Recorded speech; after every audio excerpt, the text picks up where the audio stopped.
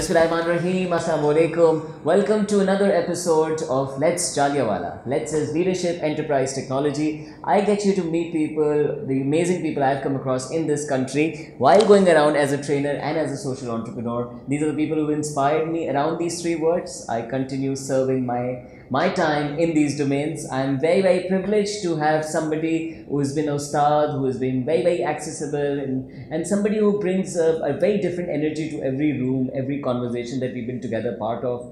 She's trusted us tremendously with what we do, and not just us, but many, many young people around and social entrepreneurs, including the women around. Her name is Shahida Saleem. She's very, very experienced, highly experienced, and not the usual experience definition, not just the number of years, but actually the number of encounters of picking up challenges. Award winning, doesn't like it so, but definitely deserves them, and is a social entrepreneur. So not just an entrepreneur, but a social entrepreneur, something that will of course come up during the conversation. She's currently the team lead for Impact Network, which is doing fantastic work in 5 big domains that Pakistan needs the answers of. She's also headed Ilm Ideas 2, which is a UK-8 program which has supported a whole lot of education innovation in Pakistan. And of course, just to summarize the massive profile, she's also the founder for 3 social enterprises called Catco Kids, Sehat First, and Dots Technologies. Dots Technologies. Thank you very much for taking our time. What a pleasure it is to have you here. Thank you, Umair. It's a pleasure to be here. Thank you. So, ये तो profile definition हो गई, but we start with, how do you define yourself in your own words? How do you define yourself? That's an interesting question. Nobody's ever asked me that before. I think first and foremost as a human.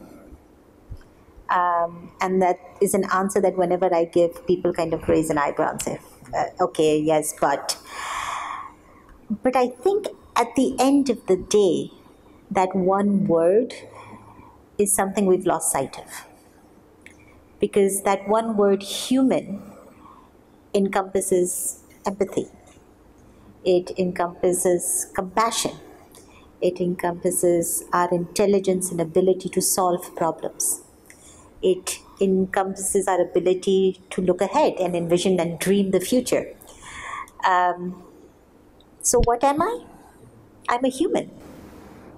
And while you say this, it's not just the soft part of being human, but also the hard part of being human. Yes. The imagination and the discovery, and to solve a lot of things together. So that's you, human. Would you pick any other word? No, I think that is really the word. So, but क्या था वो गालिब ने कहा था, बंदे को नहीं mess, आदमी को नहीं मैसर इंसान होना. What's your everyday like? So when you make so much happen, what's happening behind the scenes? What do you do every day from the time you get up till the time you hit bed? What are the big chunks of the day? It's really interesting because I don't think I've ever had 2 days that were exactly the same. It's a very fluid kind of environment, but there are some pieces of it that I have to have every day. So I wake up at 4 every morning. So nice. And I need from 4 to 6, which is my time, which I feel is actually the only time of the day I actually work. 4 to 6. 4 to 6 a.m. I'm alone. It's quiet. And I get to think. And that is when I do the real core thinking work. How does this piece fit in with this piece? How do these pieces fit together? And if I don't do that, the rest of my day is gone. So I must do that every single day. That is essential, 4 to 6. That's your daily ritual. That is essential. And any significance of the 4 a.m. rise? I've heard this from many people. I really don't know. It's a natural habit. My eyes just open up at 4.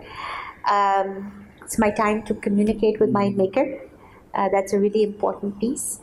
And I think it grounds us because we tend to get so caught up in the activities that we sometimes forget why we are doing the things we are doing.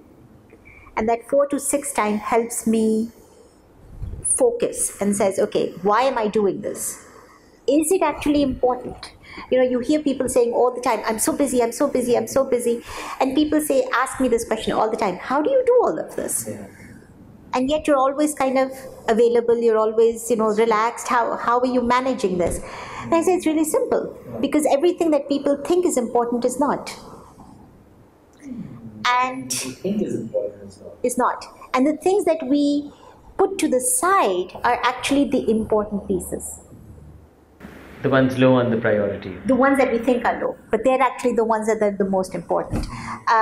Most people I know tend to put off long-term planning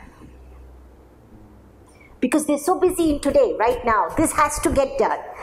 I don't have time to think about what's going to happen a year from now.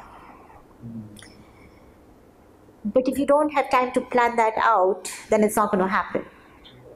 And so it's that 4 to 6 time where I do all of that's this. one part, 4 to 6, and I think it works for many people who wake up for namaz anyway.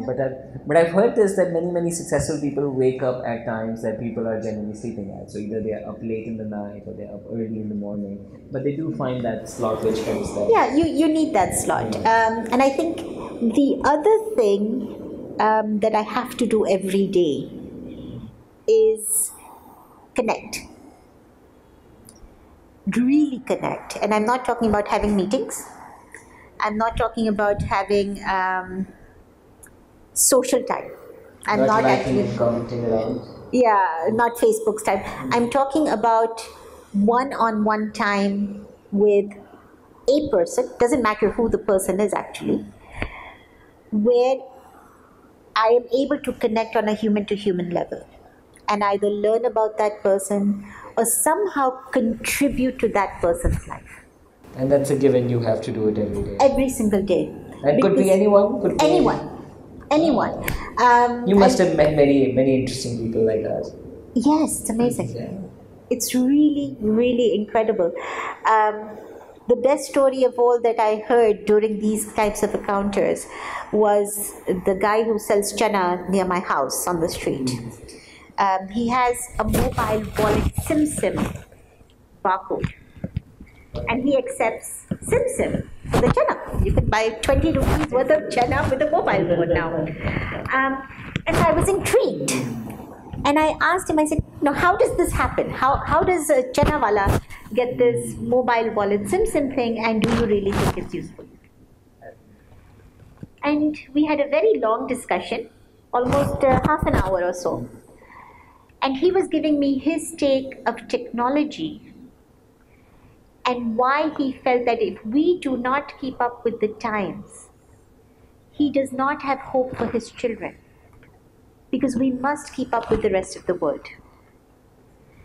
And this connection was a conversation that I have repeated very many times in very different forums. Because nobody would have thought to ask the guy selling chanas, the Jaliawala, his opinion on technology. That's true. But there he is. Yeah. Even though most would classify him as the biggest fortune, the bottom of the pyramid, and take technology to them, but not involve them, not design the solutions around them. Yeah. Fascinating. So what is success for you? Everybody's chasing success. Everybody's getting out of the bed, working really hard. कोई boss को push कर रहा है, कोई किताबों में डूबा हुआ है. Somebody is showing up at events, pitching, and at the end of the day, people are asking for success. But everybody's definition is different.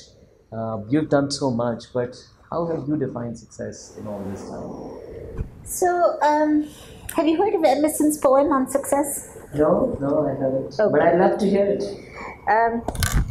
Well, that's in my phone, so I can't read it to you.